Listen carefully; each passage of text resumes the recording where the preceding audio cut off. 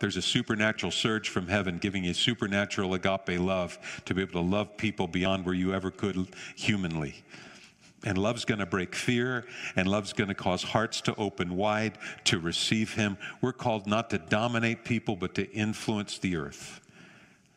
And we've been poised for such a time. Just think for a moment. Here's what Jesus did for us.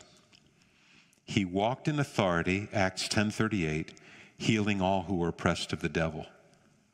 He healed people. He healed them not only physically, but emotionally, mentally, ultimately spiritually. He healed people. He walked in purity, Hebrews 4:15.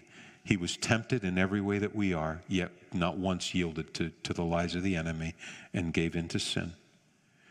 He was constantly moved by compassion, and he used his authority to serve, not control.